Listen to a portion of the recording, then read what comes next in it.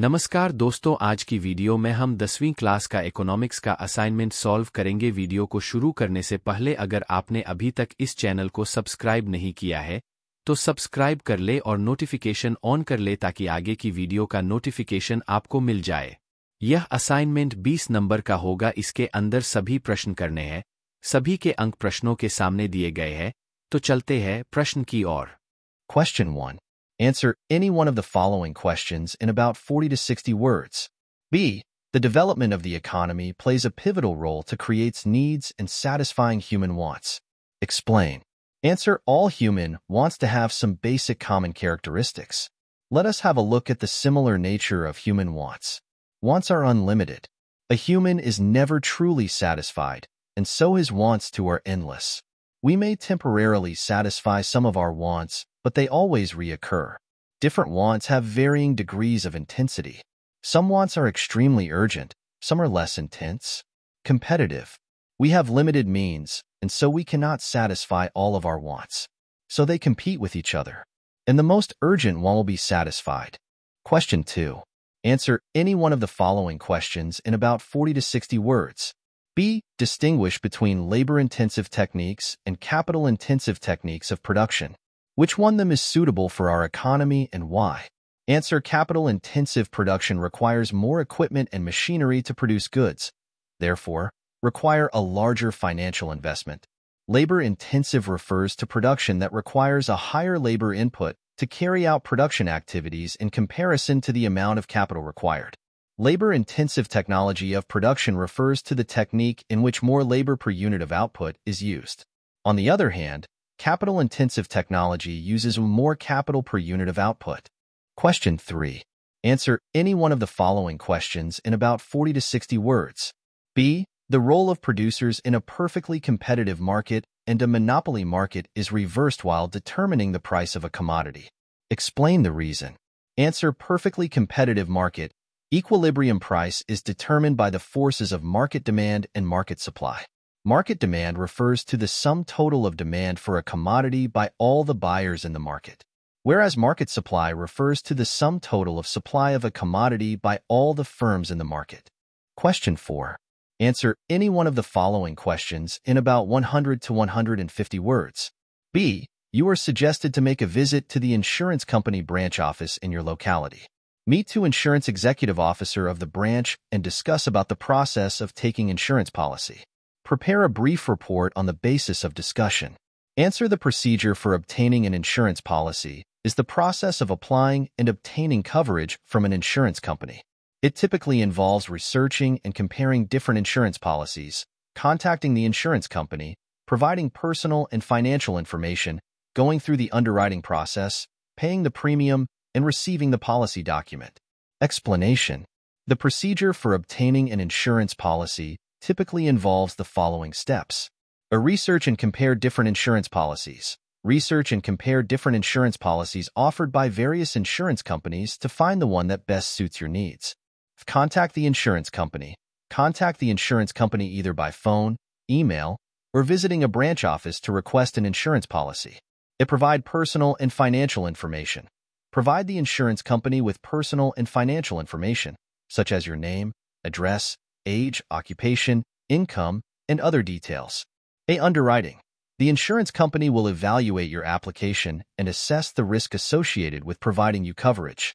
Premium payment. Once your application has been approved, you will be required to pay the premium, either in one lump sum or in installments. Receive the policy.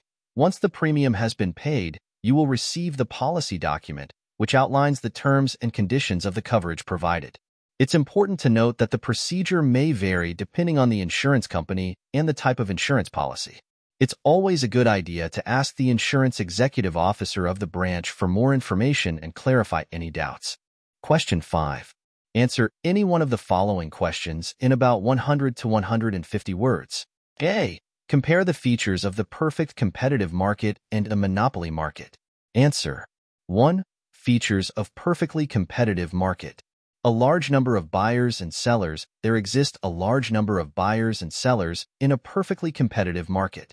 The number of sellers is so large that no individual firm owns the control over the market price of a commodity. Due to the large number of sellers in the market, there exists a perfect and free competition. A firm acts as a price taker while the price is determined by the invisible hands of market, i.e. by demand for and supply of goods. Thus, we can conclude that under perfectly competitive market, an individual firm is a price taker and not a price maker. 2. Homogeneous products. All the firms in a perfectly competitive market produce homogeneous products. This implies that the output of each firm is perfect substitute to others' output in terms of quantity, quality, color, size, features, etc. This indicates that the buyers are indifferent to the output of different firms. Due to the homogeneous nature of products, existence of uniform price is guaranteed. 3. Free exit and entry of firms. In the long run, there is free entry and exit of firms. However, in the short run, some fixed factors obstruct the free entry and exit of firms. This ensures that all the firms in the long run earn normal profit or zero economic profit that measures the opportunity cost of the firms either to continue production or to shut down. If there are abnormal profits, new firms will enter the market, and if there are abnormal losses, a few existing firms will exit the market. 4. Perfect knowledge among buyers and sellers.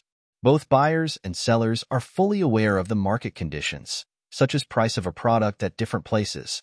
The sellers are also aware of the prices at which the buyers are willing to buy the product. The implication of this feature is that if any individual firm is charging higher or lower price for a homogeneous product, the buyers will shift their purchase to other firms or shift their purchase from the firm to other firms selling at lower price. 5. No transport costs. This feature means that all the firms have equal access to the market. The goods are produced and sold locally. Therefore, there is no cost of transporting the product from one part of the market to other. Features of a monopoly market. 1.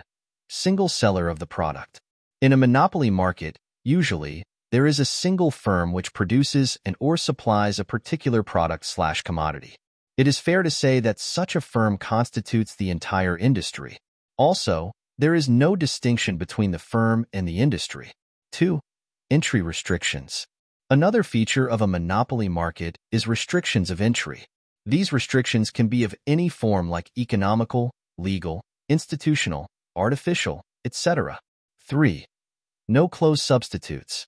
Usually, a monopolist sells a product which does not have any close substitutes. Therefore, the cross-elasticity of demand for such a product is either zero or very small. Also, the price elasticity of demand for the monopolist product is less than 1. Hence, in the monopoly market, the monopolist faces a downward-sloping demand curve. 4. Price maker. Since there is only one firm selling the product, it becomes the price maker for the whole industry. The consumers have to accept the price set by the firm as there are no other sellers or close substitutes. Question 6. Prepare any one project out of the given below. B. Prepare a project on the opening of a savings bank account in a post office situated in your nearby locality under following headings. Paste a picture of the post office. Guidelines provided by the employee. Documents required for opening a saving account. Copy of documents. Benefits after opening an account. Answer. Opening a savings bank account in a post office. 1. Paste a picture of the post office.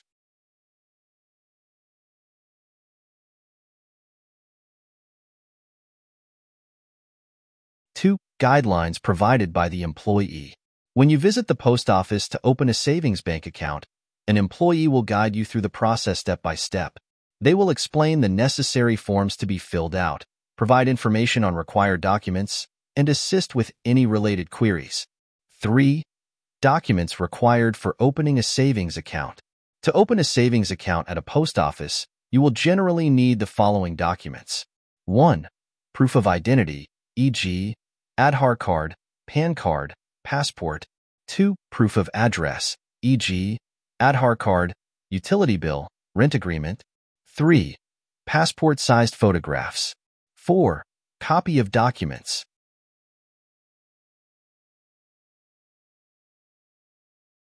5. Benefits after opening an account. Once you open a savings account at a post office, you can enjoy several benefits such as safe and secure storage of your money. Earn interest on your savings. and access to various banking services, e.g., withdrawals, deposits, fund transfers, convenient banking facilities in your nearby locality. अगर आपको ये video अच्छी लगी हो तो video को like कर दे और चैनल को सब्सक्राइब कर दे, और अगर आपको असाइनमेंट की पीडीएफ चाहिए या हाथ से लिखे असाइनमेंट चाहिए तो डिस्क्रिप्शन में हमारे व्हाट्सएप नंबर पे संपर्क करें। धन्यवाद।